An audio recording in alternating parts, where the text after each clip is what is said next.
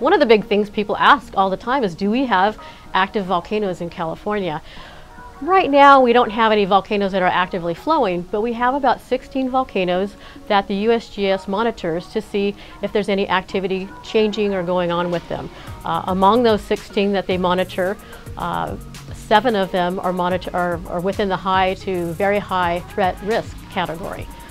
The U.S. Geological Survey ranks a volcano's threat based on the age of the volcano, the types of potential hazards, and the potential impacts it could have to people and property. California has 3 very high threat volcanoes that are monitored by the USGS: Mount Shasta, Lassen Volcanic Center, and Long Valley Caldera.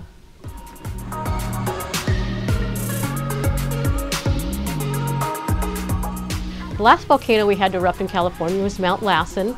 It was over a period of a few years, but the largest blast came in 1915. As you can see here, to the north of Sacramento, and it was viewed from the east to the west. People over on the coast saw it as well, over in Eureka. It had an ash column that went up about 30,000 feet. The ash that fell down into the valley damaged numerous ranches and farms, so it did have a big impact at that time. Volcanoes are caused by magma deep in the earth that rises up through the crust, and this can occur for many geologic reasons. California is very complex in terms of our geology, but once it reaches the top, it's held there until it has an opportunity to flow out into the surface. They can come out very explosively.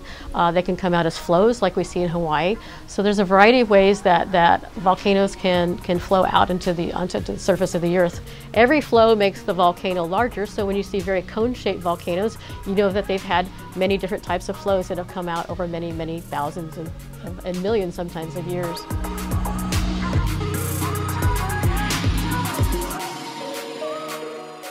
The California Geological Survey's role when there's a volcano or volcanic eruption is to be in close contact with the USGS and the California Office of Emergency Services.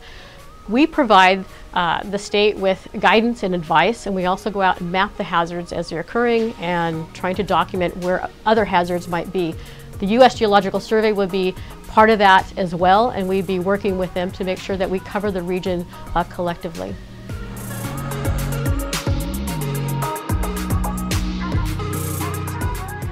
If you'd like to know more about what California Geological Survey does and how we support the efforts to map this event when it happens and provide information, go to the California Geological Survey website at the California Department of Conservation.